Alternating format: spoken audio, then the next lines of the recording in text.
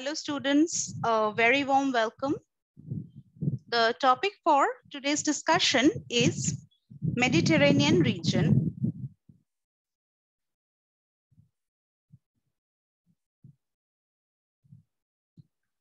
Okay, so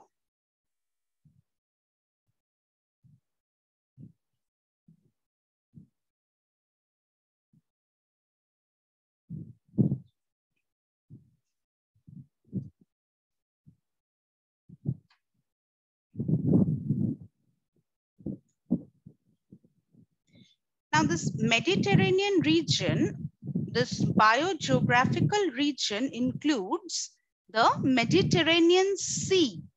Obviously, the name comes from the sea itself. It includes Mediterranean Sea along with 7 member states. It includes Mediterranean Sea and seven member state. What is that? 7 member state includes some of the European countries, either completely or partially. Okay. 7 member means 7 are there.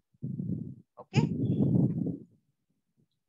Let's take a note of the partial ones. It is France, Portugal, Italy, and Spain. And the complete ones are Greece, Malta, and Cyprus. So you will have to remember the names of these 7 countries. Okay. So Mediterranean region includes Mediterranean Sea and 7 member states, either partially, that is France, Portugal, Italy, and Spain, or completely, that is Greece, Malta, and Cyprus. Okay, it has specific regional features. Now, certain regional features are exclusive to this particular region. They are very specific, okay?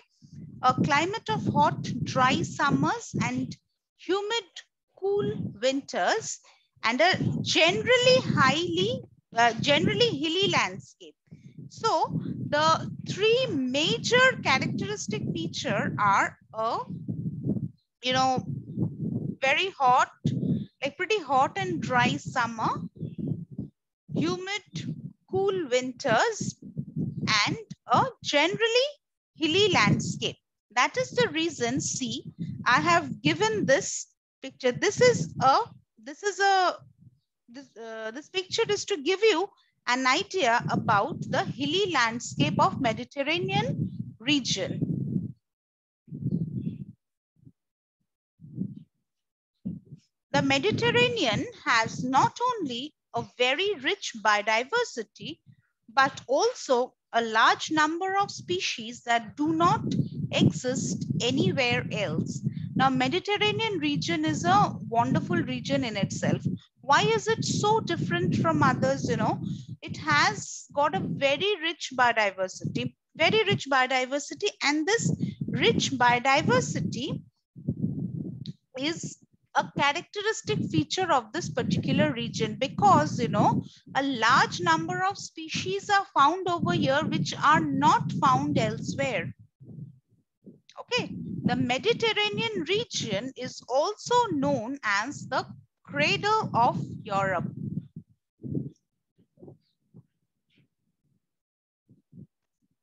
See, this is the picture of Mediterranean region in the globe. Position of Mediterranean region or location of Mediterranean region. Fine. See, only 2% of land area, but approximately 20% of plant species. Okay.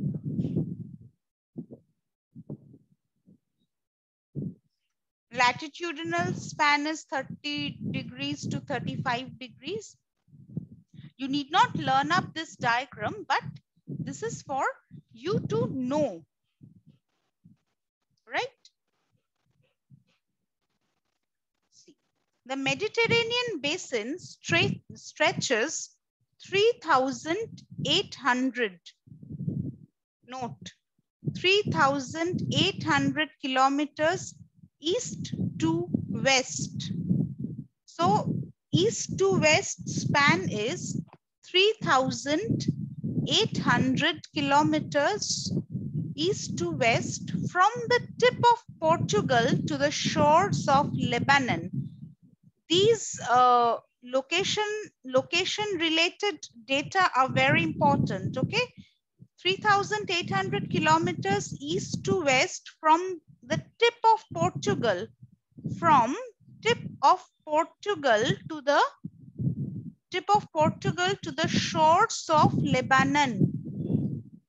Correct? Tip of Portugal to the shores of Lebanon, and 1,000 kilometers north to south from Italy to Morocco. So from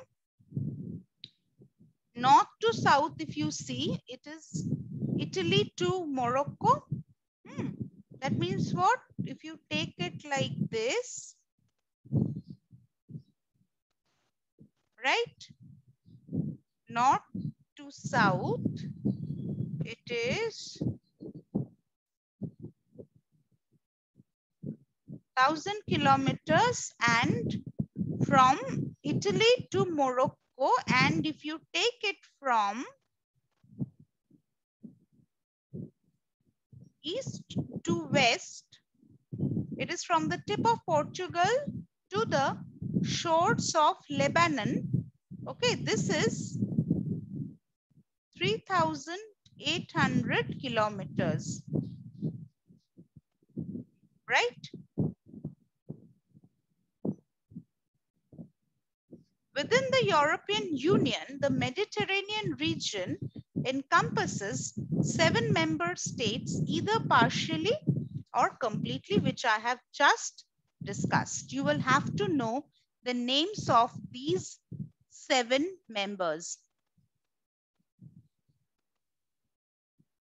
The climate is characterized by hot, dry summers and humid, cool winters, but it can be notoriously capricious with sudden torrential downpours, that is sudden rain, or bouts of high winds. Okay, this is not very common, like having bouts of high winds and torrential rain is not that common, but it is there. It is common actually. Okay. So this is not that common, but yes, it is there. Torrential downpour and bouts of high winds. Right?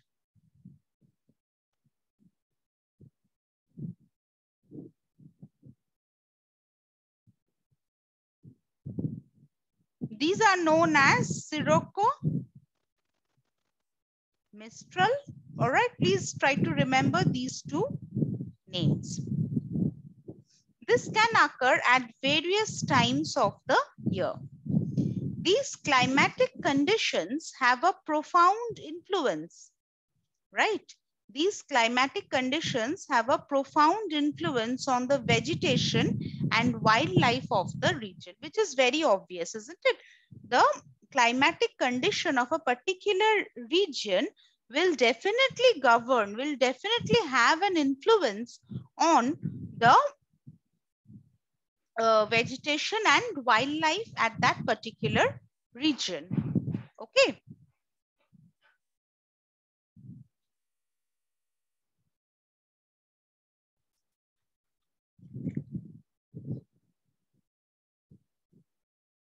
For a region that takes its name from the sea it surrounds, that is the Mediterranean Sea, the Mediterranean is surprisingly hilly. Though it takes its name from the sea, that is Mediterranean Sea, the region, okay, the surrounding is surprisingly hilly. It includes high mountains and rocky shores, thick scrub and semi-arid steppes, coastal wetlands and sandy beaches, as well as a myriad of islands dotted across the sea. Okay. Now, let's talk a little about what we have done. That is what mankind has done. Man has left its mark across much of the landscape. Fine. The Mediterranean scrub with its many flowers and aromatic plants is a direct result of centuries of human activities. Okay. Livestock grazing, cultivation, forest fires, cultivation and then forest fires. Please, there will be a comma here. Livestock grazing, cultivation, forest fires and clearances. This scrub has evolved into a complex and intricate mobile patchwork of habitats. Why patchwork? It's not continuous. Some here, some there, like this. Patchwork of habitats. Home to an exceptionally rich biodiversity. This is something very, very important. Home to an exceptionally rich biodiversity.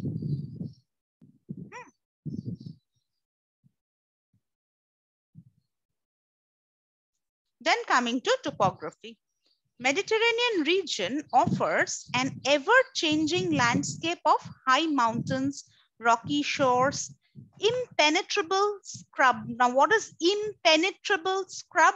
It means the scrub cannot be penetrated. You just can't remove it. You just can't go inside it, right? It is an impenetrable scrub, semi-arid steppes, coastal wetlands, sandy beaches, and a myriad of islands of various shapes and sizes dotted amidst the clear blue sea. See, this is a pictorial representation of the Mediterranean soil. The upper part has thin mull humus forming in eroded remains of this region.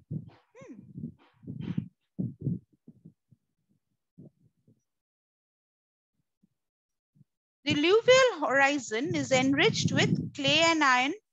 Fine. It has become red in color, this part. Can you see the difference in color in these regions? It is pretty different. See, this part has one type of a color. This part has one type of a color. This part again has another type of a color. High clay content renders them relatively impermeable, right? High clay content renders them relatively impermeable. Why? Because clay particles bind each other tightly. They are not porous like sand. That is why when the content of clay is more, it renders the particles, it makes the soil impermeable and prone to erosion. Fine. Now coming to sea. Parent material are commonly known, these are commonly calcareous in nature. But in this case, it is composed of Paleozoic shales.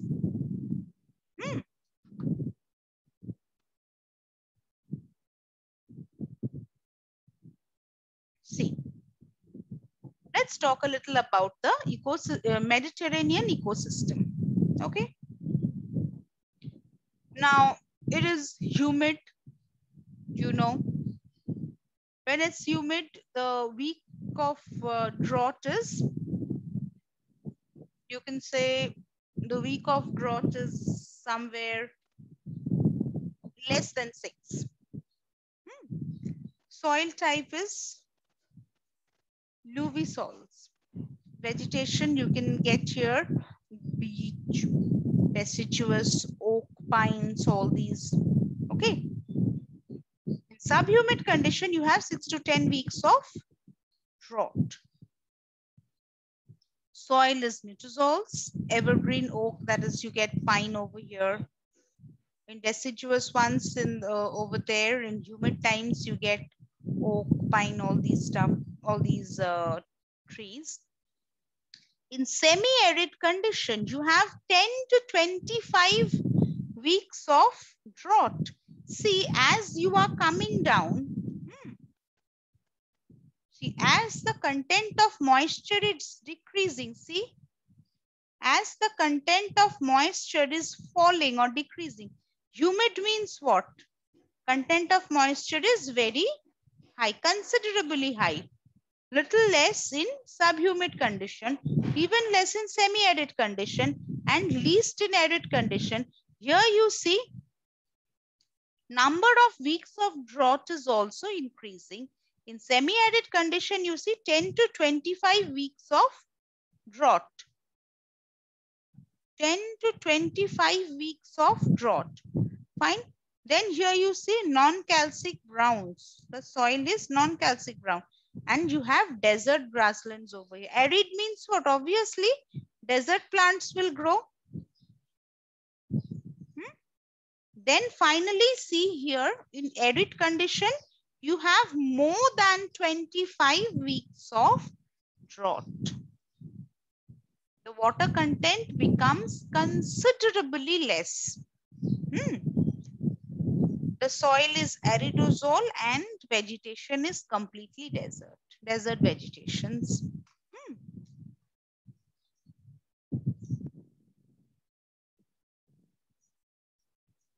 This is also a picture related to the previous slide. The different types of plants that are growing in Mediterranean, sub-Mediterranean, humid, subhumid, and semi-arid regions. Okay. Now let's talk a little about the biodiversity of the region. I have already told you it is very rich in biodiversity. You know this. Mediterranean wildlife and habitats are very specific as the region was not affected by the last ice age. It was not affected. The rate of endemism is exceptionally high. This is an important line you must know. The rate of endemism is exceptionally high. Correct? The rate of endemism is exceptionally high. That means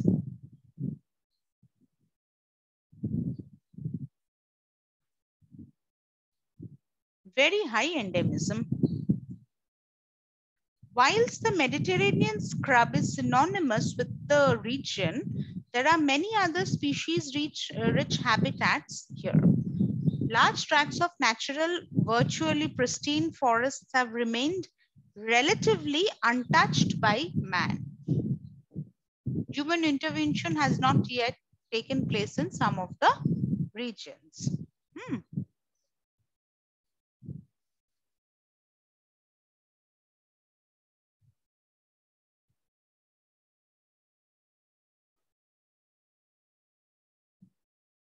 While most Central and North European forests are now dominated by only a dozen or so tree species, the Mediterranean forests are much more diverse.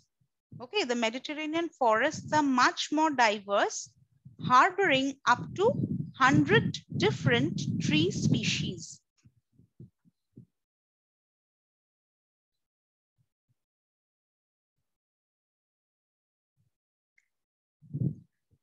This region is, it is a bit more dry for trees.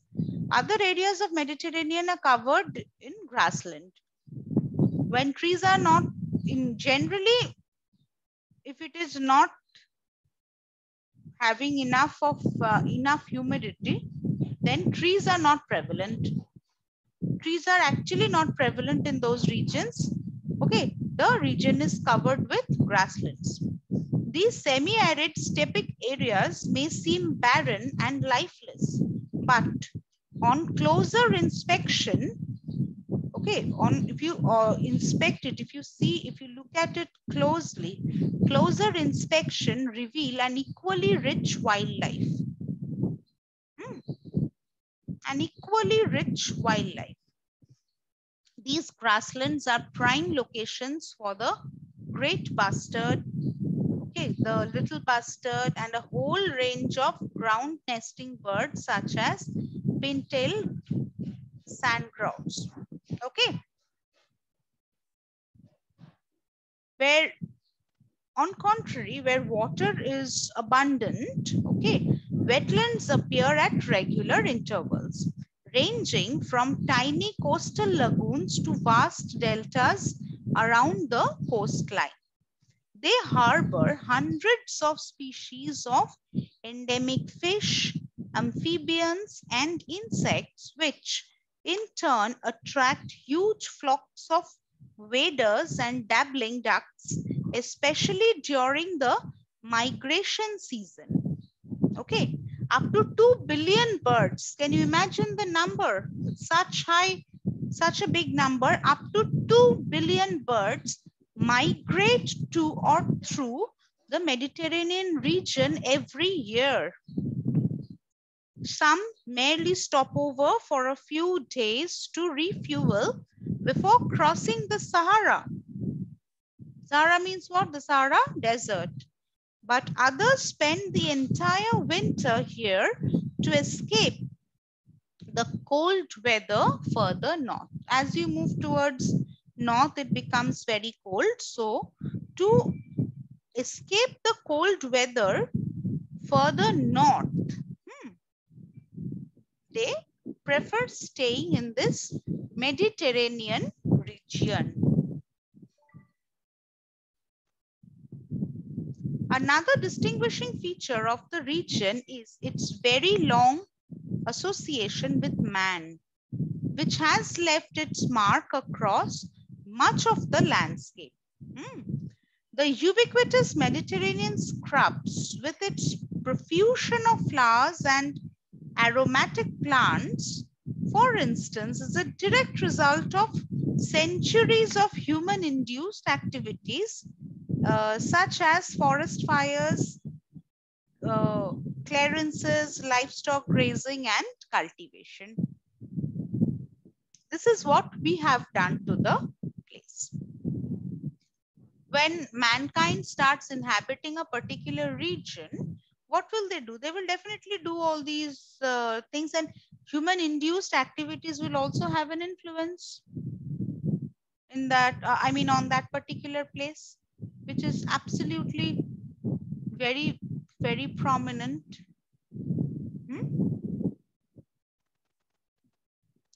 So this is how we come to the end of our lecture. Mediterranean region actually is not a very tough one to study. You just need to know the geographical features, a little about its biodiversity, and that's all. And that the names of the 7-member states. Okay, so thank you so much for your kind attention. Hope to see you soon. Have a nice time. Bye-bye.